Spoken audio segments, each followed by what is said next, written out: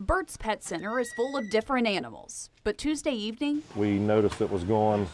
one of those animals went missing. We had a family come in last night that caught us busy, and were able to hand the puppy to their daughter and made it to the back of the store, and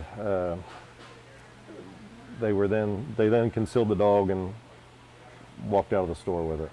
And the whole thing was caught on the store's surveillance video. You see, the family walks to the back of the store, and then this man tries to put the puppy under his jacket.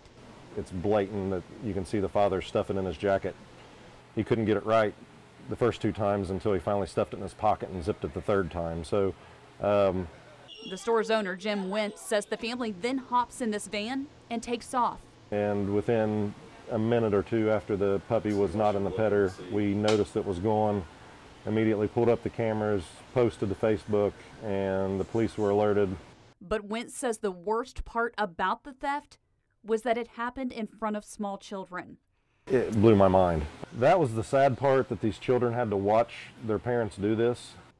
And the incident took another turn Tuesday night when the puppy was returned to the store. Wentz says a teenager who was with the family brought it back. The fact that they sent him back with the puppy speaks volumes.